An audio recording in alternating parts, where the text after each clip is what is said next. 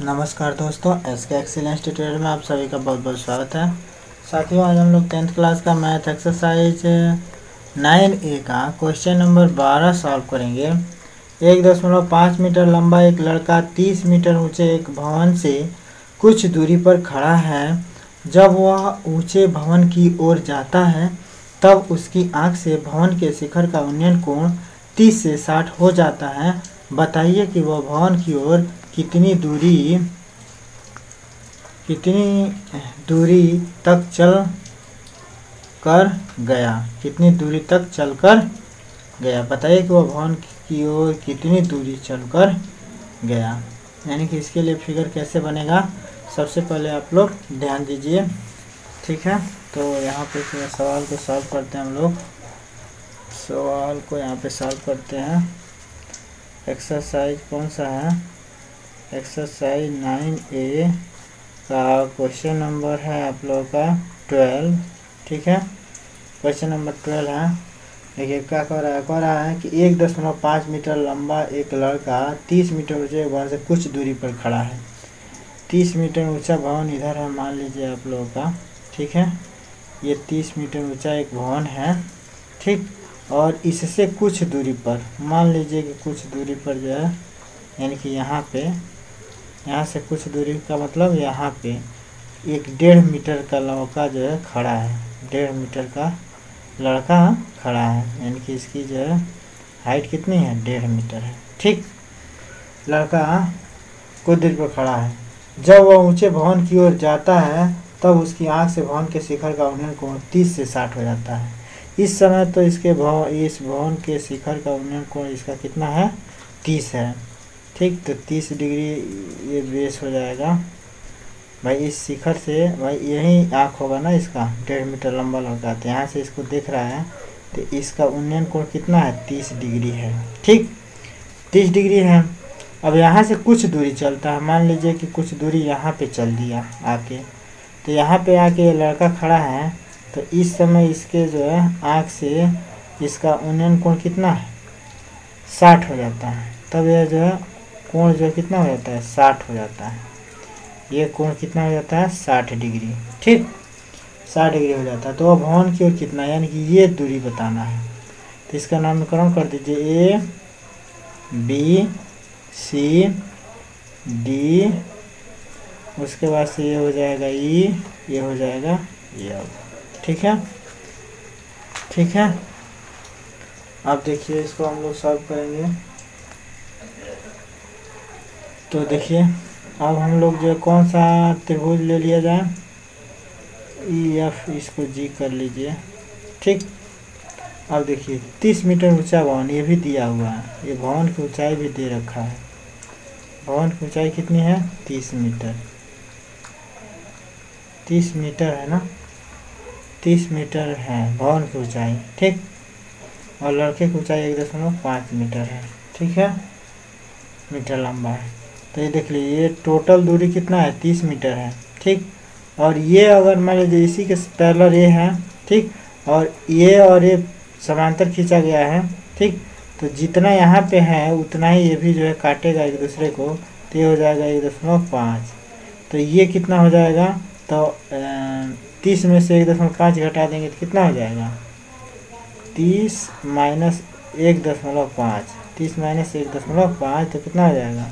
10 में 5 है 5, यहाँ बचा 9, 9 में से 1 जा 8 और 2 28.5, यानी कि ये दूरी आपका हो जाएगा 28.5। कितना? DG हो जाएगा 28.5। अब लगभग जो फिगर पूरा कंप्लीट बन गया है। अब आप लोगों को सिर्फ सवाल को हल कर देना है।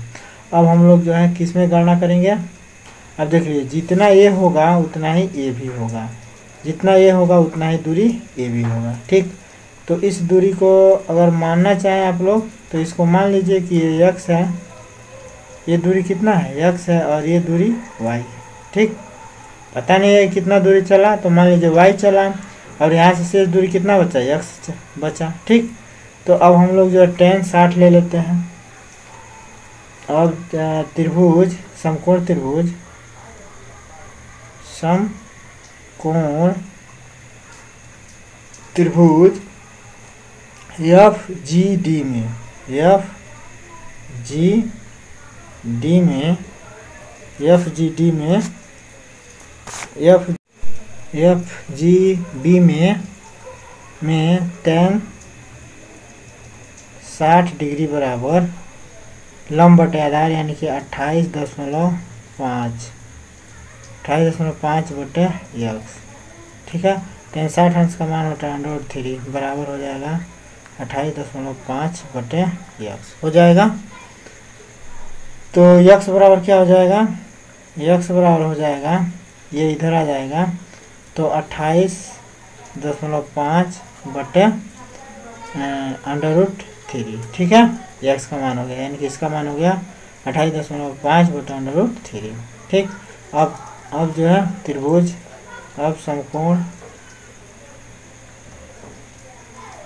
समकोण त्रिभुज इसमें लेंगे ई जी डी में, ई जी और डी में समकोण त्रिभुज ई जी डी में tan 30 बराबर tan 30 डिग्री बराबर, ये लंब तो वही रहेगा 28.5, आधार कितना हो जाएगा y धन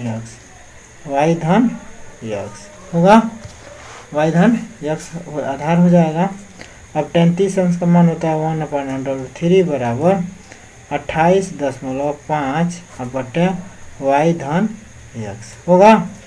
फिर इतना बराबर क्या लिख सकते हैं, अब देखिए इसको इधर कर दीजिए और इसको इधर कर दीजिए। ठीक, क्रॉस गुणा कर दीजिए तो ये आ जाएगा इधर, यानी कि y धन यक्स बराबर √3 इंटू 28.5 हो जाएगा। ये इधर आ गया और ये इधर गुणा हो गया। ठीक, अब देखिए अब y धन यक्स है, यहाँ यक्स का मान जो है निकला हुआ है कितना 28.5 बटा √3, तो इसमें मान रख देते हैं तो y प्लस यक्स का मान यक्स बराबर 28.5 बटे √3 रखने पर यहाँ पे तो 28.5 बटे √3 बराबर कितना हो जाएगा √3 इंटू 28.5 हो जाएगा। ये तो रहेगा ही रहेगा बराबर। ठीक, और इसके बाद से क्या करेंगे, इसके बाद से इसको इसमें गुणा कर देंगे, जोड़ना है तो पहले जोड़ेंगे ना, और नहीं तो इसको जो है क्या कर दिए पक्षांतर कर देते हैं, घटा देते हैं।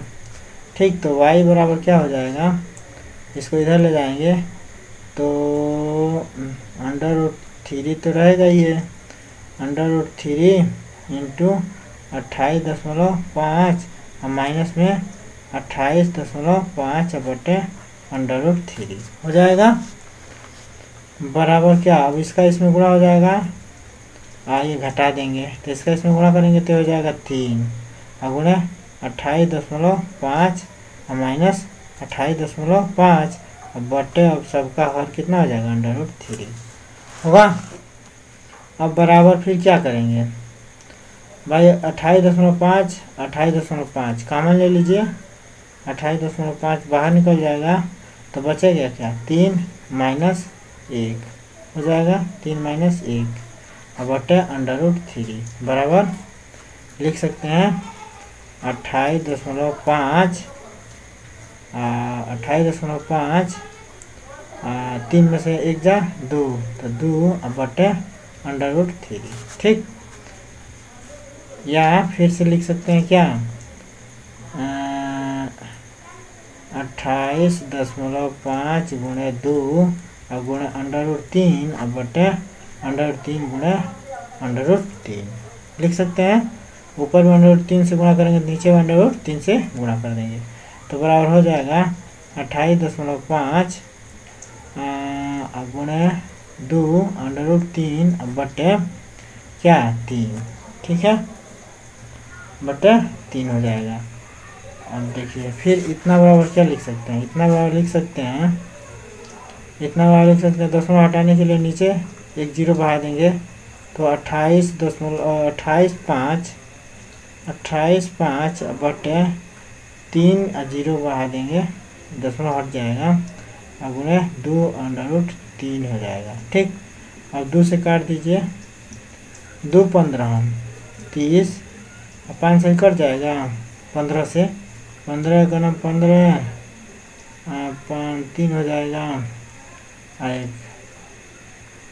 5 से काटिए ना, 5 3 15, 5 5 25, 5 7 35, 3 19 57, यानी क्या हो जाएगा 19√3 हो जाएगा। y का मान जो है कितना हो जाएगा 19√3, यानी कि 19√3 दूरी यहीं से न चला है जी। देखिए यहीं से चला है ना, यहाँ से ये, यहाँ मैंने यहाँ से ये दूरी, तो जितना दूरी ये है उतना ही दूरी ये है, यानी कि y का मान जितना निकला है वही जो है यहाँ से यहाँ तक की दूरी होगा। मैंने पूछ रहा है कि यहाँ से कितना दूरी चला है, तो y दूरी चला है, y का मान जो है कितना आ रहा है 19√3 आ रहा है। तो जो है कितना चला ये 19√3 चला। ठीक है, ये वाला कितना चला 19√3 चला। बताइए भवन की ओर कितनी दूरी वह चल कर गया। तो भवन की ओर